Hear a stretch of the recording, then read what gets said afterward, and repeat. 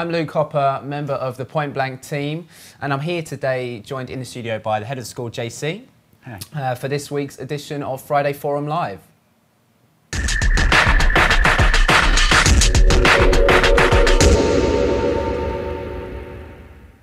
So once again, for those that don't know, if you've never tuned in before, basically Friday Forum Live is your chance to get involved and learn a bit more about Point Blank, what we do here, and just to get a bit more of an insight really. So please feel free to get involved in the chat room and ask any questions that you have, anything, whether it's the technical stuff that JC can answer, or if it's more general stuff about Point Blank, about the courses, then you know, just get posting and we'll do our best to answer your questions and all of them that come through.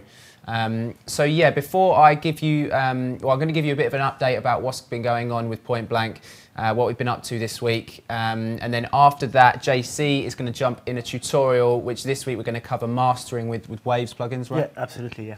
Cool. So before we get into that, just to give you guys a bit of an update on what's going on. First of all, the full range of online courses started on Monday, but we've actually added a new date for quite a lot of the programs. So if you go to the website, just click on the tab which says Professional Course Programs, and you can see we've basically added an extra date for October 1st. So I think that should be for like the Logic courses, EMC course, Ableton courses, basically the courses that we find to be really popular that have filled up a lot. We're going to try and run them every 2 weeks now, so you've got more of a chance to jump on. Okay, what else have we got? A big thing that's launched this week is we are now giving away an iPad 3. All you have to do to be in the chance with winning is to subscribe to our YouTube channel, which you should be doing already, bearing in mind that you're watching this live. But yeah, just subscribe to the YouTube channel, tell your friends, and you can be in the chance of winning an iPad 3. What else have we got? Okay, yeah, on Tuesday we've got the next edition in our live music production masterclass series. So on Tuesday we'll be welcoming FOMO along. FOMO is a resident of Chew the Fat and We Love at Space in Ibiza.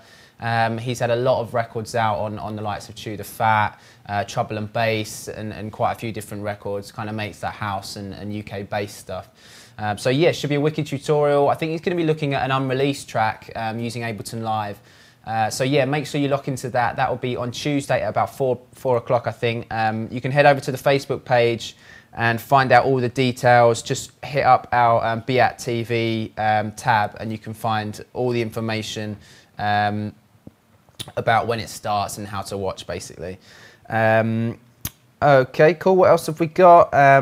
Yeah, I mean, it's worth talking about the new mixing and mastering program. You know, bearing in mind that the last couple of weeks we have done mixing tutorials and today we're doing mastering. It's definitely worth you guys checking out the new kind of mixing and mastering program, which basically packages the art of mixing course along with the audio mastering course, again using the kind of Waves plugins as well. So if you are into the stuff that we're talking about today and last week and you want to get a bit more in depth in that, obviously today we only really kind of get to scrape the surface, but if you want to get more involved in that, then definitely check out the course. The next one of these starts on the 15th of October.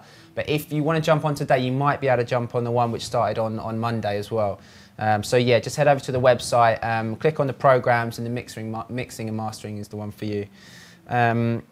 One more thing is the higher education courses, so the degree level programs, which are the DIP HE and the Cert HE. They're both enrolling now, and we've got a real kind of 1 or 2 spaces left, that's it, and they start on Monday.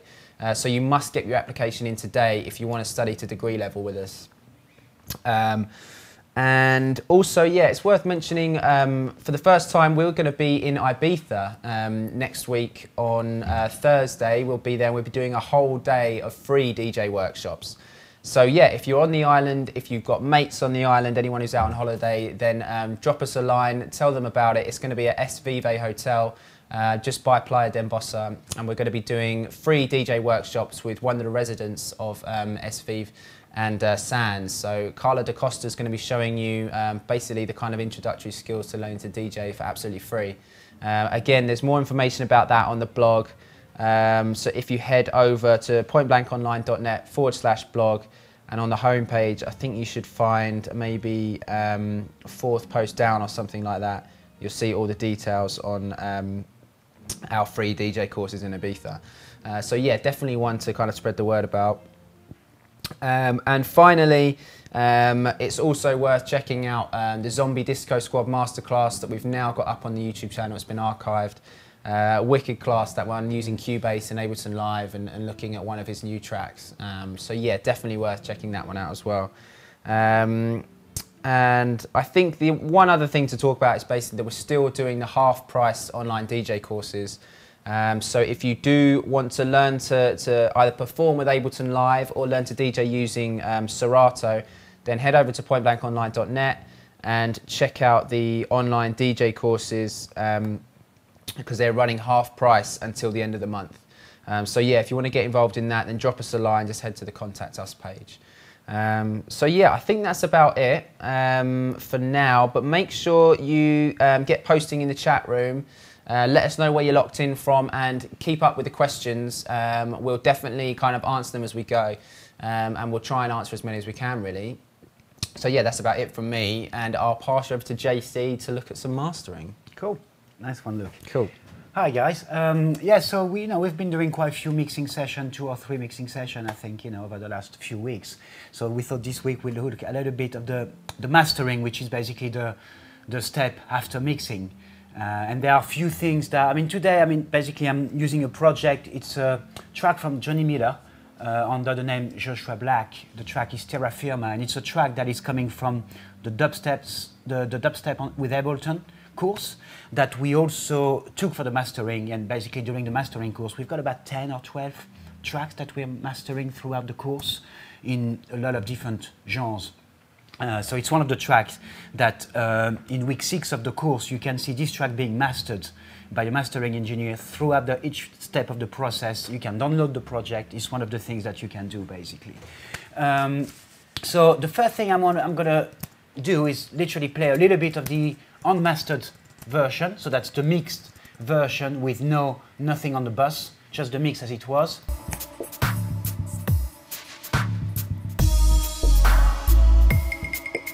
So that's the unmastered. It sounds pretty good already. It's quite a good mix, quite well balanced. It's got nice attitude to it, and that is now the mastered version.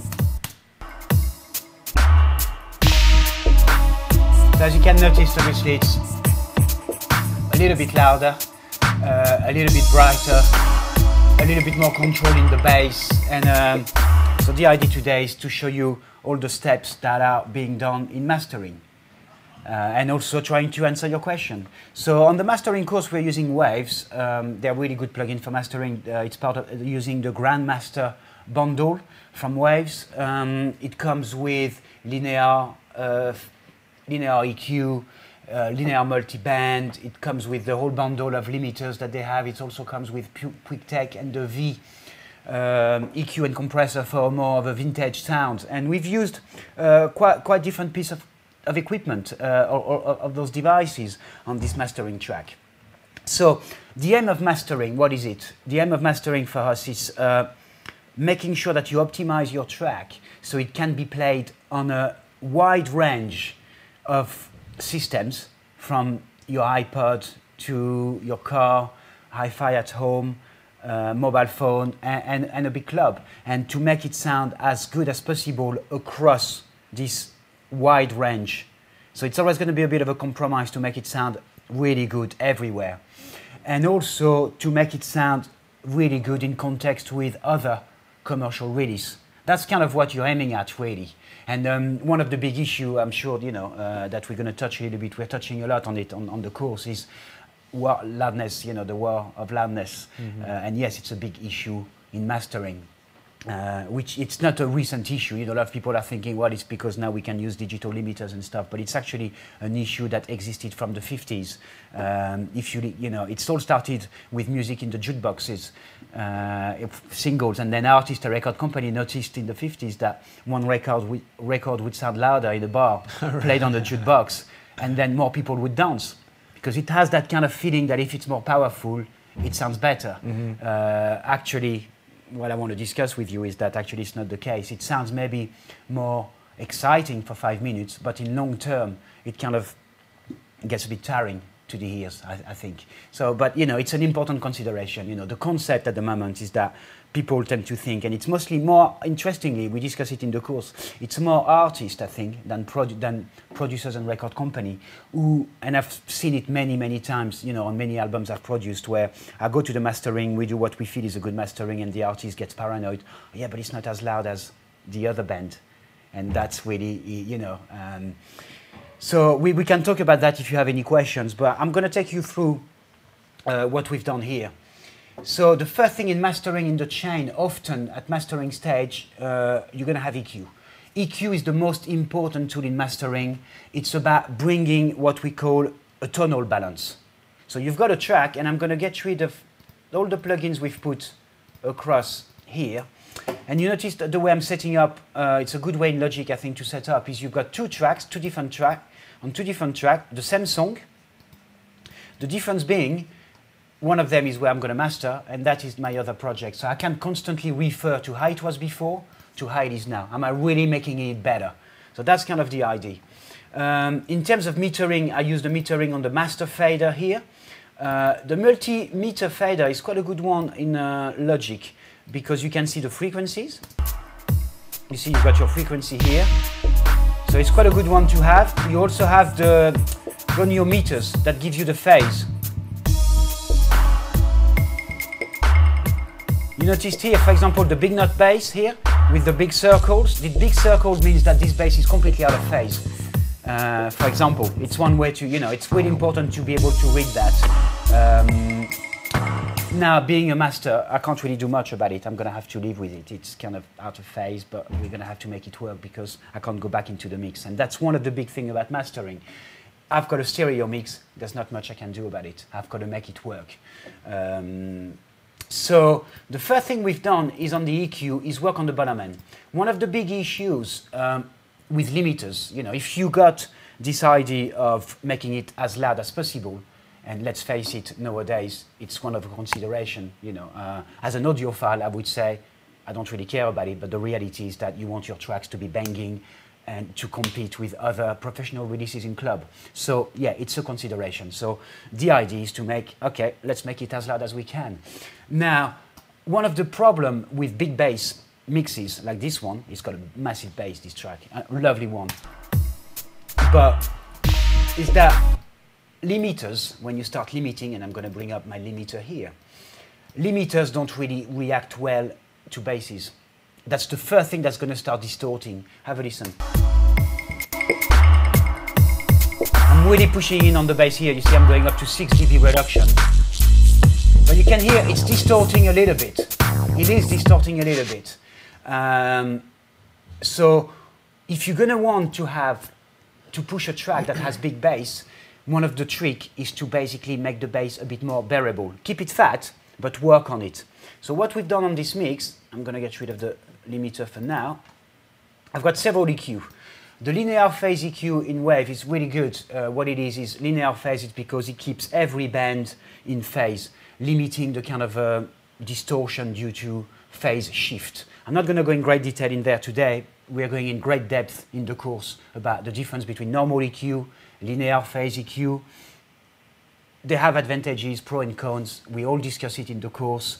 But the main difference is that here, they're all staying in phase. There's basically a delay between each band to make them completely stay in phase. As a result, you would notice it introduces latency. So as soon as you put the, let me compare here. I'm taking the bypass. If I bring the EQ in, do you hear the latency that happens? It takes time because it needs time to calculate, to align everything, if you like. So what we've done here, the first thing we've done on the EQ is 86K, quite a big dip, -4 dB, using a shelf. And you notice instead of doing a massive, instead of curving all that, because you're working on a whole material, it's not like when you mix, you work only on the bass, on the kick. You can EQ a lot more on the individual elements than you can over a whole mix. And I think that's the key in mastering. You do a little bit here, a little bit there, a little bit 1 dB here, half a dB here. And all together, you're starting to rebalance the whole tonal balance of your mix, basically. All your frequencies are starting to reshifting them to a point where it's all in line. That's kind of the idea of mastering. Do you have any questions so far? Well, first of all, I'll just give the guys a few shout-outs. I mean, we've got people locking in from the Netherlands, from the US, from Ireland, from Slovenia, Cape Town, Stockholm. Wow, cool. Yeah, so yeah, big audience. One question that has come in is kind of when you touched on the fact that the bass was out of phase. Yeah. Someone just asked, obviously we can't go into it now, kind of in the project, but what is the process, but you know, kind of making it in phase during the mixing process? You can't, because now you can't, especially on this track. The problem, it's only one bass note that is out of phase. It's one sample, this one. It's not that one. This one. It's only that one. So you can't, because if I try to rectify the phase for that, everything is going to be affected, and what was in phase becomes out of phase by reversing the phase. Okay. So there's not much you can do. It's only one note. It still sounds good. You know, I just wanted to point it out and to show how this goniometers was moving. If you see that big circle empty in the middle, there's a phase problem there. As long as it's good on the ears. But if it sounds good in the ears, don't get too obsessed with that, you know. But because it's only one note, not much you can do for that. Yeah. That's part of the compromises you need to do at mastering. Yeah, I think we've got another question from Gavin Boyce, who's asked, what are usually the kind of... my problem usually is what levels to mix to pre-master. How do I aim for headroom? Like, I guess. Okay. Yeah, I mean, the idea is to leave a bit of headroom when you mix, because as soon as you start putting EQ and compressor, especially when you boost, you're going to start clipping. I mean, having said that, I can bring it down. You know, if you give me a mix at 0 and I master it, I'll bring it down by 3 to 4 dB to make sure I've got enough headroom to start working on the mix. But a good practice is between 6 to 3 dB headroom when you mix, and then you give that, and then you start mastering. That would be my answer for that. Okay, cool. Yeah, I think we're good on the questions just for now. Yeah, just keep your questions coming in, keep the shouts in. We just got to give a bit of a shout out to Alex Funzi out to Green Money, and also to Mr. Bristow as well, Point Blank Shooters. So yeah, let's jump back into it, and I will jump on your questions as they come in. Cool, man. So yeah, so as you look here, there's a big dip at 86, partly because if you listen to those frequencies here, you see there's a big, that's the big boom, you know, there's a big peak here. We need to tame that. So we went quite big on there. And even by doing that, one of the beauty of the linear phase, it's still quite subtle. If you, but it's now a bit more controlled. Also, other thing that happened is if you noticed here, for example, 80 and 161, basically 161 is the octave higher than 86. And often in mastering, you will notice that if you have a problem at a certain frequency, you may have to go an octave lower or an octave higher. And because harmonics happen here, you know, they're natural harmonics, they're an octave literally higher, you may have problems here. So here again, we've done a little dip here, and another at 215 because there was a resonance here. And straight away, the bass is a bit more managed. And one of the things I like about working with the individual plugins rather than something like, let's say, Isotope, which is a great mastering tool, you know, don't get me wrong. I mean, I'm sure we're going to have questions about which mastering tools are better and stuff. And they're all very, you know, they're all pretty good nowadays, basically. They sound a bit different, each of them, but it's also about the interface. I like working with the independent because now I've dealt with my bass here, and now I can pull up another EQ and start dealing with others' issues. So here what we've done, again, it's a massive sub-bass, and another way to really help to gain more level in your limiter is I put a cut at 22 here. Again, it can be higher, but here we're talking there's a big sub-bass, you know. Putting it higher, I think, would start affecting the fatness, the subby, and which is completely inherent to that genre. If you don't have the sub for that genre, you're kind of missing the point here, really. You know what I mean? So depending on the genre, you may have that higher and lower. Here, I don't think we can go higher than that. Otherwise, you're starting losing the stuff. After that, again, around 500 here, a little dip. But you see again, 1.4, you know, a dB and a half basically. Again, very subtle. And then to rebalance, we felt that 2K, 5K, and again, you noticed here, we're not far from those harmonics I was telling you about, an octave higher. Having a little of mid, so we're dealing with the bottom end here nicely and the low mid here. So now it's a bit tighter, but listen to the top end, or the mid.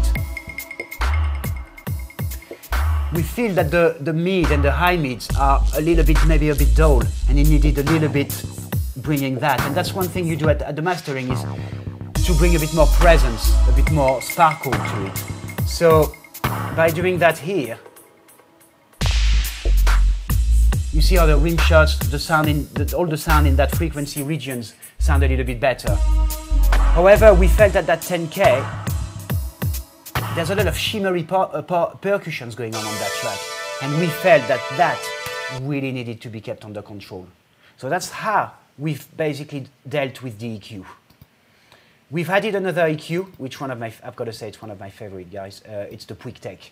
It's kind of an emulation of Pull Tech. We've talked about it last week already a little bit during the mixing session. I've showed you that on the bass it works great. Here, strangely enough, we've brought, although I know we've attenuated the bass, but we felt that it needed a bit of sub. So we brought 30 hertz here to bring back the warmth. Everything is under control. So you see we've taken a little bit here, brought up a little bit there. And again, we've brought the very top end. You know, something you do often at mastering is bring that kind of air. A lot of people talk about air. Some EQ even go up to 40K, which is way above what we hear. But somehow you bring it up a little bit and it feels, I'm not hearing it, but I'm kind of feeling it. You know, here we've done the 16K on the Quick Tech, which is a lovely little air. And have a listen now how it sounds. And you see it's starting to be, that's all our EQ down.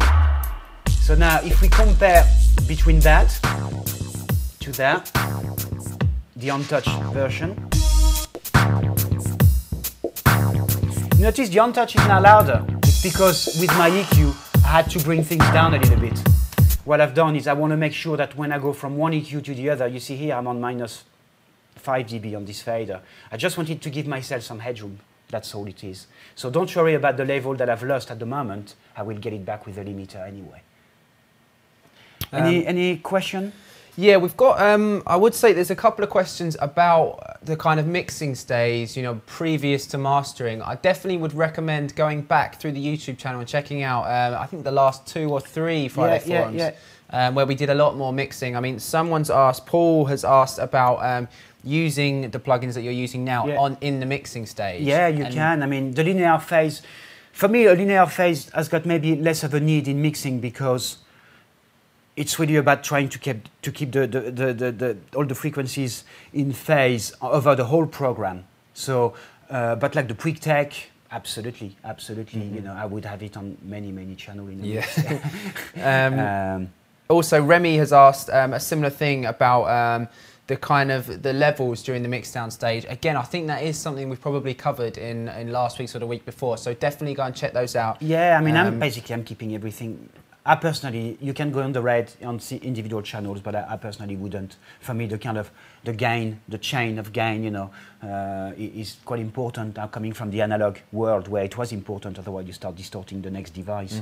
I'd be careful of that, even at the mastering and mixing stage. I'm keeping everything on the 0 until the very last limiting thing, which is my final. That's my advice, but everybody has its own practice. We've also got a message from The Influencer, I think it's a bit of a regular watcher, asking about why you don't master like in the project. Why would you bounce it down? Which I think we kind of touched on a little bit. We kind of tapped, but I was waiting for that question. Yeah, I mean, for me, there's 2 reasons. Is that, as you can see here, I want to use my best plugin, basically. The better plugin, quality-wise, tend to use more CPU. Simple as that. So I'm using all the CPU I can for mixing with the best plugin I can.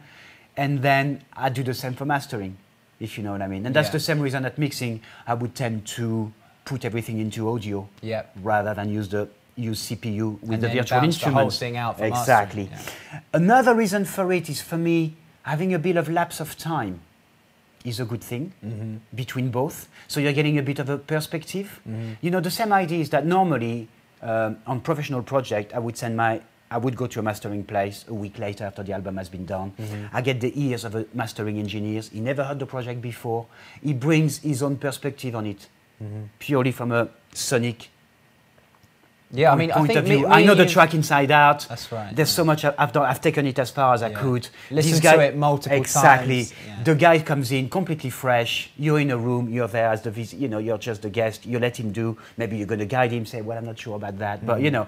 So now most people tend to master their own track. You know, especially for dance music, where you're going to put it on Beatport. You're a DJ. You want to play it out on a club. Great, you know, and you can do that. I'm totally for that.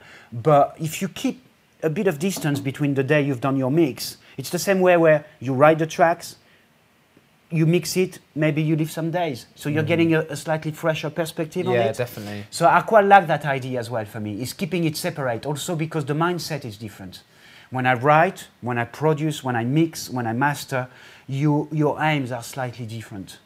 Yeah. So that's kind of like, when I master, suddenly I don't think about the mix anymore.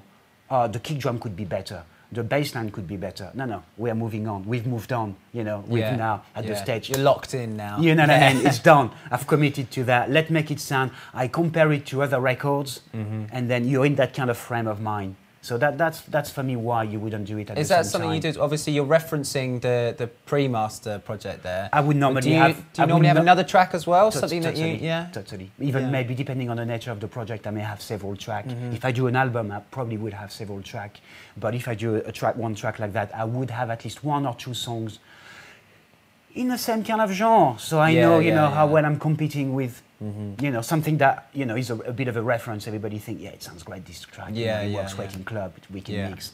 Then I probably, absolutely. Someone else, Jonathan, has asked if you would ever master using stems. Yeah, I mean, no. If I'm mixing my own mix, there's no point me doing stems, you know. I can go back to the mix if I want to change something. I think the stem started in America, and it's more used in America. Okay. Partly in hip-hop, just to clean the vocal, getting all the slang out, for example, for the clean version, so it's one reason. But it's also allow you, a lot of the stuff, as soon as you put vocal on tracks, this is your main focus in mastering. And suddenly if you've got to affect the bass, the snare, and the vocal, you're a bit limited. So having a stems really allows you to treat the vocal separately. If you need to de-ess the vocal, you don't affect your hi-hat, your cymbals. You know, it gives you a bit of opportunity. But I think it's from what I've seen, it's a technique which is more used in the States than in the UK. But it's changing. You know, I mean, I've spoken to quite a few mastering engineers lately who were saying to me, it's not uncommon now to have the guy coming with your laptop, the full mix, and the guy send the full mix to the mastering engineer who does his mastering, but is able to tell, can you turn down the kick? Can you do so that? It's got both there. Yeah, you know what I mean? Okay. So, but I think mastering engineers are not a big fan of that. Yeah. You know, but it happens now. It happens. Yeah. Or on big project, it happens that the guy comes, send the project to the mastering engineer, tell me where I'm at in the mix. Do you think it's great?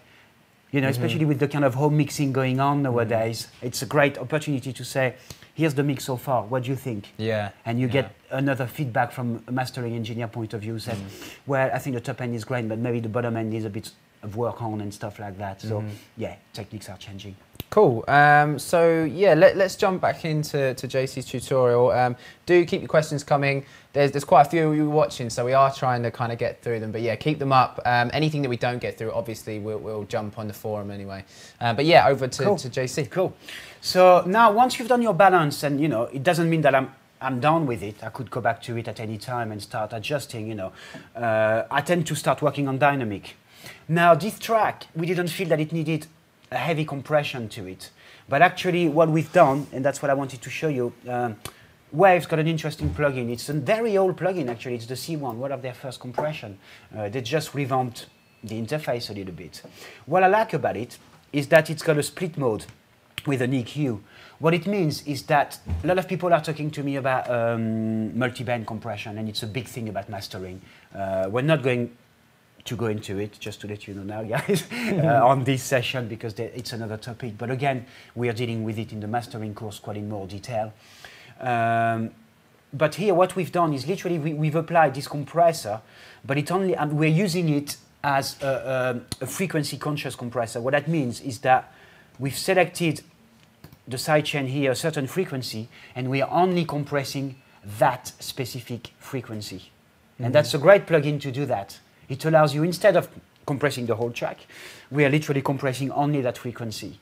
And what we've done here is basically compressing around 10K, means it's effectively acting as a de-esser. Okay. I don't know if you can hear now, because it's going to be a lot quieter, but what we've done here, there was a lot of I told you about the shimmery hi-hat and stuff like that, which I felt needed to be kept under control.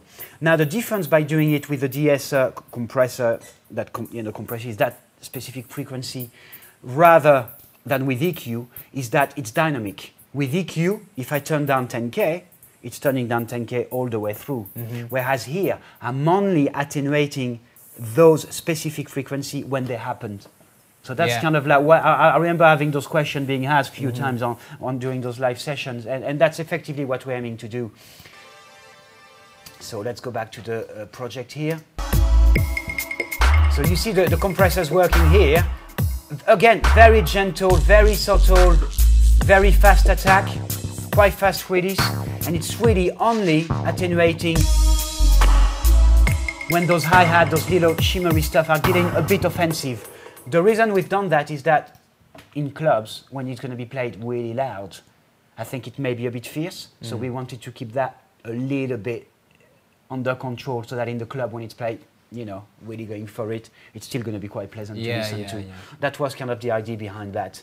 And then we've done exactly the same here, but this time at 130, which is where a massive resonance on the bass, it's still occurring even after the EQ. So have a listen here, you put it on sidechain, and you see those kind of slightly resonance, which I think in a big club, again, when the systems are not as great in some clubs, I think it would really help having that a little bit under control. So we're compressing the top end, we're compressing those bottom end around 130 hertz, but we're not compressing anything else in the mix. That allows you to do that with those kind of compressors. So it's kind of a sweet, neat feature. Really. So job done in terms of dynamic. It's a choice we've made. You know, me and Doug, who's worked on the mastering of this track, is a mastering engineer who's been it's worth working. mentioning that Doug does the Doug course. Shearer does the course, he's teaching it, we've developed it together. He's a very experienced mastering engineer. He's worked at Townhouse, some of the biggest room in London, mastered for Gorillaz and many other bands. Great guy. So he's mastered that tracks. I'm taking you through the techniques that he's used, which are professional techniques used with hardware, but that we've translated with plugins. Yeah, basically. Which is basically so you guys, you know, when you do make a track, you can get it ready to put out and play out in the club, really. Yeah, basically. Which is what we all want to do. Yeah, absolutely, completely, you know. Do we have any questions so far about those techniques? Questions. We've got Mr. Faux Incredible, who's asked, how much RMS do you look to get in the end? Okay. We're going to go there now. That was the that was the next Jean. Perfect. The next step, sorry, rather than next Jean. So we'll go into it. Any other questions? Okay. Otherwise, in the meantime, we've got... if you make an album or an EP, is it better to do all the mastering in one project on separate tracks? Yeah. I guess to get an overall feel, right? Yeah, totally. I feel it's the best way to do it. Yeah. I would have them again exactly like that. And what I love about that is that you can quickly jump one song to another very quickly. You know, so for me it's a nice layout way of working. And you get cohesion across the whole lot. Totally, you can come back. It's something we go into again in the last week of the mastering course, actually, where we take 5 or 6 completely different tracks and see how suddenly we've mastered them, but we tweak them a little bit to make them fit a little bit more in the world, in the same world. You know, they won't completely, you know, because they're coming from a totally different angle, from acoustic songwriter to big dubstep. It's really important though. I think for me personally, it's something where when you do hear an album or an EP that has a kind of vibe to it, it makes a massive difference. Totally. Definitely. And you know, it's funny, as soon as you match the level, you notice straight away it's becoming more cohesive already, more coherent. Yeah. You know, so yeah, Remy, if you do want to find out a bit more of that, you know, if you are looking to kind of get into mastering your own tracks, putting an EP or an album together, then definitely check out the mastering course. Just have a look for a couple more questions. Gavin has asked about putting other master tracks to reference. We talked about that. So yeah, really good idea. Totally. Definitely good. You know, pick a track that you love, that you've heard in the club, that you think sounds great, and use it as a kind of reference point. Okay. We've also got one from DJ Seabat, who said that JC is a genius. Oh, thanks. Big ups to you. Yeah, I didn't go that far, but thanks anyway. Okay, yeah, I think that's about it for now. But yeah, keep them coming. Have you got any more you want to jump into? Yeah, we can go. Well, we're gonna jump into RMS. Really, you know, the big thing about let's make it loud. Yeah, let's do it. Let's do it. So yeah, you've got a lot of limiters in Waves. Great thing about the Grandmaster bundle is that it comes with, let's check it out here, it comes with pretty much every limiter they've ever released, I think, apart from the L1, but you've got L2, L3, blah, blah, blah. So a lot of people are asking what's the differences. Basically, the L3 is a multi-band limiter, very much like multi-band compression. It comes under two versions, actually, the Ultra and the Multi. I think some people occasionally are confused about they think that this one is one single band, but basically this one is a multi-band limiter under the hood, except that you don't see all the different bands. That's all it is. They are predefined by different presets, basically, by the extreme ear. You see all those presets here, those what they call profile. They kind of define how the multi-band works in terms of attack and release time. But the difference here is that you can't start affecting each band frequency and move them. Whereas if I use that one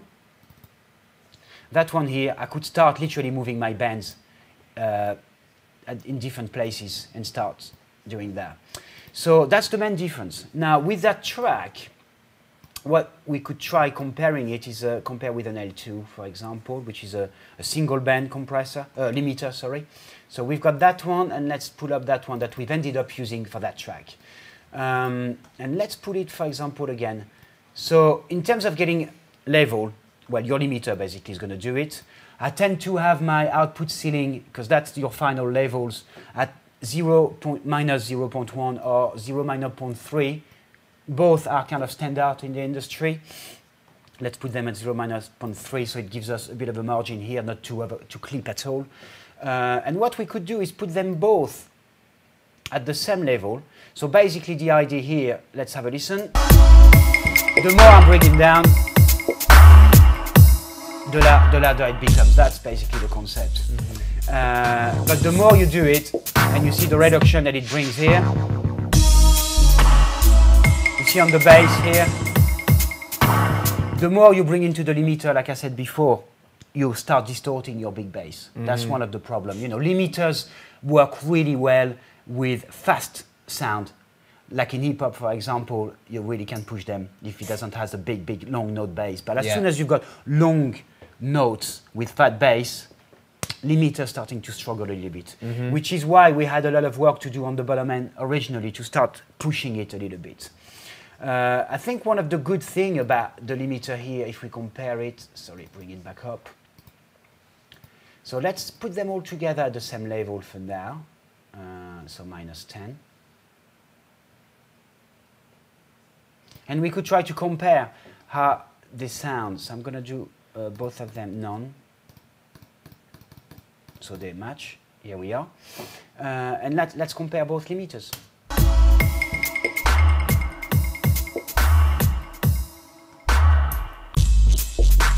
So that's the Ultra Maximizer. It's basically a multi-band, but we haven't tweaked the multi-bands themselves. And now it's the L2.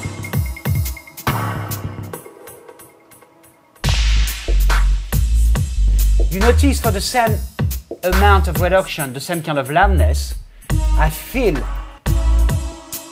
that the Ultimate Maximizer works better on the bass. Distorting not as much. It's because of its multiband design. So it's an example where multiband works better. So if you have several limiters, I think, you know, a lot of people tell, I see a lot of discussion on forums and YouTube and this kind of, no, this limiter is better. And I tend to think that it depends on the track. Yeah. You know what I mean? It really depends on the track. So if you have the luxury to have 2 or 3 different limiters, try them on different track. And you'll find that, for example, on acoustic stuff, gentle stuff, I'm a big fan of the Sonox. The Sony Sonox, Sony Oxford collection. I think it's a brilliant limiter, very transparent. There are other places, the PSP is great, the UAD is great, the Wave is great, Isotope is great, the Macy is great, the Flux is great. I mean, Voxengo is great. You've got a massive collection of really good, decent limiter out there. Try them differently, download the demo, have a try, experiment with them. And in terms of RMS, I mean, one meter I like about, again, in the Wave is this Doro meter, which is an emulation of a hardware system user, is pretty much a standard in broadcasting and mastering rooms as well. Have a look what it does here. So you see here, I've got my peaks. And here, I'm seeing my general level. So I would say that my RMS is about -9. See, I'm pushing quite loud. It's quite loud mix now. Yeah. And this meter allows you to monitor both the peaks and the RMS. Here as well, you can monitor the phase issue, the others, and as you can see, it's all fine. You know, it's not registering anything. So as a master, I think we've got a pretty good master. Yeah. Really. Well, it sounds good. You know. And now, if you wanted to look at other stuff you've done, you may wonder. I'm going to close this session, finish this session now. You may wonder, why have you got this track chopped up and this one is not? Yeah. Well, it's because what we've done is, have a listen here, have a look rather here. You see this track? Once you master, what you can do as well sometimes is that once you put a limiter, some parts can become louder, quieter. And what we've done is actually, the intro, for example, we felt was too loud. Okay. So when we went into the mix, let's compare here.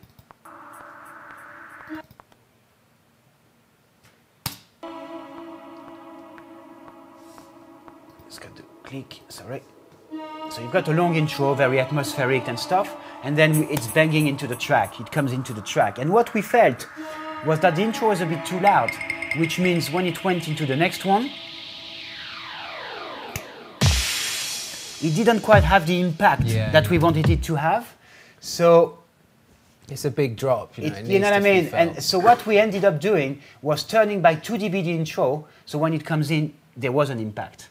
Otherwise, you know, and that's the kind of stuff that you can do at the mastering that people don't realize, is that you can go into each section and start rebalancing them to make sure that the big part is actually loud and big, and that the drop is not too loud, stuff like that. So that's why we ended up chopping up the mix and doing that. Cool. That's kind of, for me, that's kind of the overview of what I wanted to show you a little bit of what we do in the mastering course in great details. So I mean, I'm sure there's lots of stuff you guys have learned from that. I definitely have as well. Just to run through a couple of questions for JC, Daniel Kane has said that he's been experimenting with mastering for a bit, and just before the limiter, he does a Haas effect to add a little width. How recommended is that? Yeah, you can do that. I mean, to be honest, at mastering stage, you've got a lot of tools that do that for you as well. Mid-side, it's something that a lot of people are asking questions about. Mid-side is used typically, I mean, I could really show you very quickly the last thing. But yes, it's a good way to do it. Whether you want to do it just before the limiter or even to straight at the beginning of the mix, 2 different possibilities. But for example, Wave have a plugin, which I think I have on this machine, I hope, called Center, By doing a bit of that, a lot of mastering engineers use mid-side to make a little bit wider. And the way to do it a little bit wider is effectively to bring the middle, let's say, down by half a dB or 1 even, or to boost the side a little bit. And by doing that, effectively, you're making it wider because you're making the side a bit wider.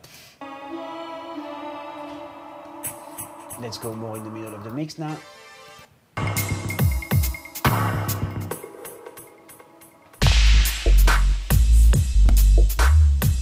And this one feels a bit wider. Yeah, you can feel it. So definitely. yeah, totally. It's a practice used in mastering as well, playing with the width a little bit. You've got a lot of tools to do that. Cool. So yeah, I hope that answers your question, Daniel.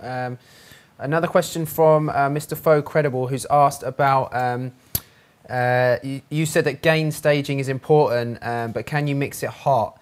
And when you bounce, just lower the master fader so it doesn't clip? Yes, but it doesn't make any difference. Well, the part that you're sending more, let's say if you mix and you've got a compressor, a bus compressor on your master fader, the louder it goes into it, the more it's going to react. So as long as you keep everything in check, I mean, personally, what you've got to make sure is that don't clip the master fader at the mix stage. That is the bottom line, really. That's the bottom line. So if you're clipping the master fader, you're introducing distortion. End of the story. So keep that. But yeah, if you want to have it hot, bring it down, fine. Cool.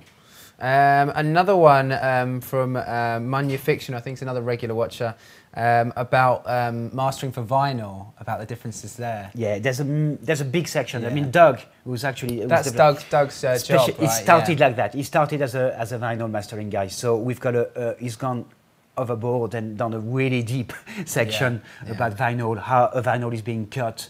But I mean, the main thing is that you need to keep... That's why this technique of de-acing the top end comes from. You've got to keep your top end in check. You've got to make sure the bass is not out of phase, not too much stereo, otherwise your groove is crossing, unplayable. You just can't play the vinyl. Things like that to be considered. So different ball game then. Slightly, well, it's just on the bottom end and the top end, you know. But overall, if you do a good mastering, shouldn't be a problem. It should go on the vinyl really nicely. Also, I should mention there's a really good interview that we did with Doug.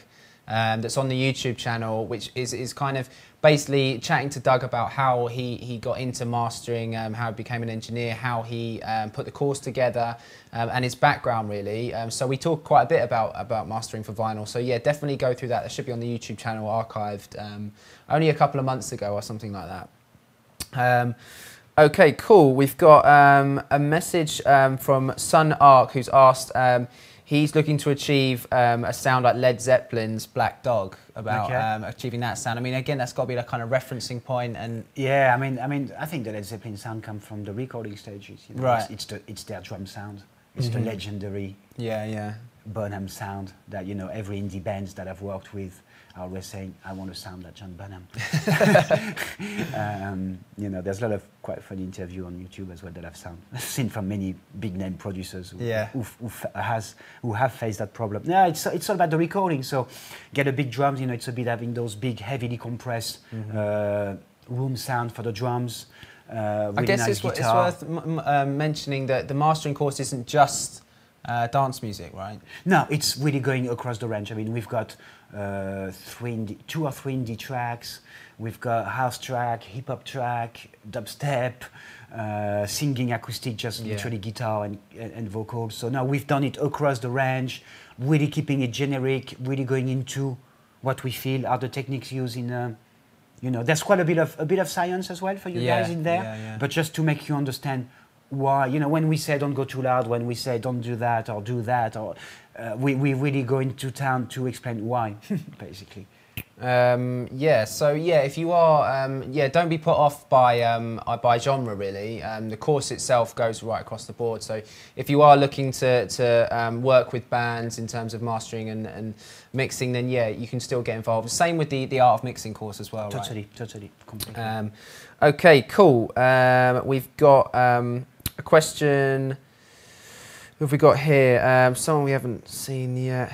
Okay, from Cispa, who's asked, if you look on your spectrum analyzer, are there some rules or tips of what the different kind of levels should be, low, mid, high, or is it just the taste really? Is it no, just no, the no. It's a tasting? good. I mean, have a look here. Let's have a look here, for example. I mean, typically your bass is going to be, you're going to have... It falls down, doesn't it? It Yeah. falls down, basically. Yeah. It falls down, you know, that's because the low frequency always register more on the meters and the high less, so you're going to have something slightly like a going down slope, and depending on the analyzer you use, it's going to be useful, as you can see here. You see where the peak, the drought, and maybe where there's a bit of a hole are appearing, but you don't aim to do a curve, a slight curve. It's about listen to what, but it's a reference tool, you know, analyzer, metering, all those are reference tool to kind of reinforce what you hear almost. So yeah, again, use your ears really. Yeah. But yeah, I mean, yeah, the typical curve would be that, you know.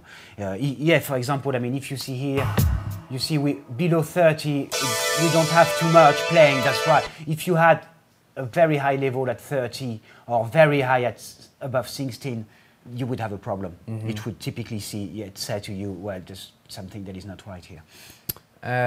Okay, so we've got Giles who's asked, so you know, just to clarify, is there a difference between mastering for an MP3 or CD or vinyl? No, you should master the highest quality. You should master 24-bit, at least 44.1. There's a whole discussion about should you master at higher sample rate. Again, don't have the time to go into that, but it's in the course. We discuss it as well. What's the pro? What are the cons?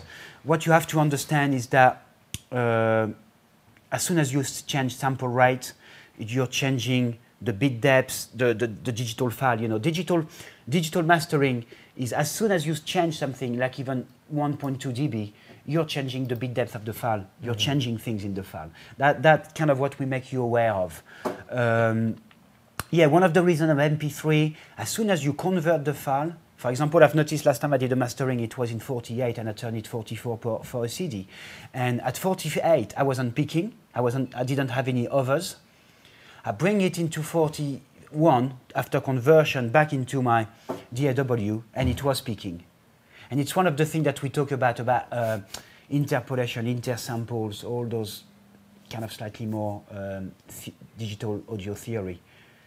So you've got to be careful with MP3. If you are too loud, you're going to bring a bit more distortion. But you know, the MP3 should be done at the end. Never master an MP3 file. Well, I mean, unless you don't have the choice. And I know mastering engineers who have had to master MP3 file, and usually they're not happy. Yeah. Just some kind of final bits running through, really. Barry has asked, I guess this is a bit more of a personal question for you, JC, if you think, you know, personally that using digital tools for mastering is enough, or would you like to get on real gear, on analog gear, to get that last bit of... If I have £5 to spend on an EQ, I would love to, but I don't have that luxury. But not many of us do. No, exactly. You know, yeah, I think, I mean, there's a whole discussion. You know, you can read a lot of stuff on gear slots and stuff like that. I think analog gear, especially with EQ, I think. But anything, you know, if it's valve, you're just putting it through and it's gaining a little bit of, you know, je ne sais quoi. And it's the same with EQ, you know, they're a bit more pleasing, there's something about it. It's a matter of taste, you know. You're going to have people like maybe mastering engineer like Bob Katz, who's, you know, he's a big name on the scene. A lot of people have been really active on blogs and stuff, and wrote a really good book, actually. He's a digital man and he doesn't feel that analog sounds better. Okay. I disagree. I think analog sounds better. It's, you know... it could go on. Yeah, exactly. I think nowadays with mastering, I think people tend to use both. Yeah. In big professional mastering places, you know. Just because, you know, brick wall digital limiter, you need one if you want that kind of volumes nowadays. It's digital. And I think it's got a place for both. Yeah. I think. Okay. A quick one about the mastering course itself. Fiction's asked if you'll learn about 5.1 mastering, as he's possibly looking to do stuff for movies. No, we haven't got into that into the course, but the technique applies. You know, the difference is the monitoring system, and that you need to have a setup. But you're going to apply pretty much the same rules. So, and I guess it's if you were interested, we could apply. We could apply, and also because our courses always have, you know, you've got a tutor with you. So he can adapt Yeah. to your needs and help you and guide you for that. And I mean, even if possibly they couldn't answer the question there and then, I'm sure they can point you in the right direction. Oh, totally, and definitely totally, get you on that I mean, road. you know, and in our our tutors have the experience of 5.1. It's just that in the course we don't deal with it. I find that the problem, you know, the key for mastering and mixing is the monitoring. So it's hard enough to get a really good stereo monitoring setup where you can trust the environment. With the 5.1, the key for you at home, if you got that, you really need to gonna work hard on getting this monitoring environment right. You know, that is the key, I think, for me. Okay. After that, same applies. Cool. I think we'll just run through one final one. Jonathan's asked about what type of dither do you recommend when bouncing?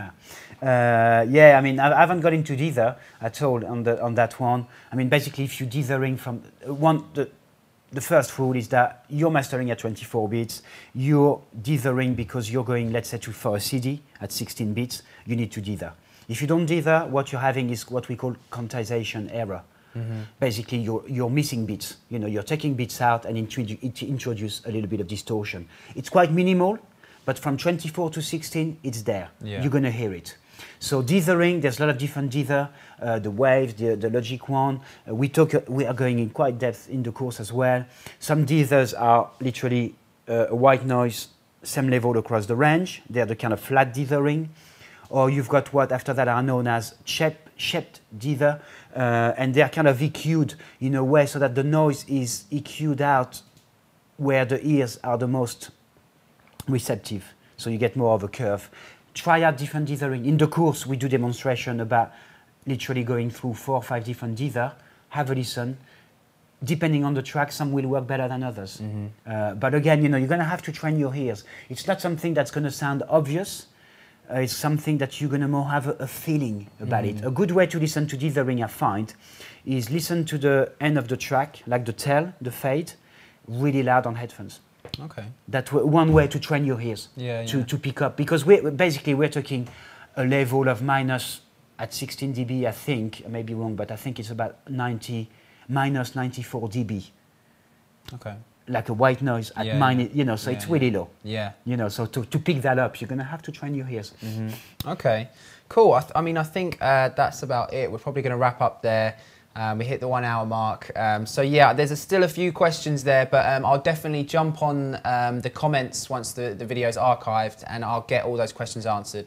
And yeah, I mean, we said it last week, but if you do have any suggestions for Friday Forum Live, if there's something specifically you want us to cover, you know, not just in mastering, not just in mixing, in general production stuff, even DJing as well, do post your comments and we'll try and fit something in, really, if there's something specific you want to see. Yeah, no, absolutely. And you know, again, if you fancy getting a kind of a live DVR, I really like this idea. Yeah, that's a great idea. Yeah. You know, so if you do want to see your project here, I mean, don't be nervous. You know, like send in your projects and we'll take a look at them. You know, feel free to email me with the project and with anything specific that you want us to look at. You know, we'd be really happy to do it. Yeah, because then you would really see what it is you get when you take a course with us. Yeah, you know, exactly. this personal feedback from your tutor. So yeah, I'll put my email on the comments. But yeah, if any of you do want to send a project in with a bit of info, just hit me up on luke@pointblanklondon.com, and I'll get straight back to you, really. So yeah, all that's left to say really is thanks for watching. Make sure you keep up with the Facebook, which you can find at facebook.com/pointblankcollege. Obviously keep up with the YouTube channel, all the stuff there, the blog as well. And yeah, we'll see you next week for the next Friday Forum Live. So thanks for watching. Thanks for watching. Bye-bye.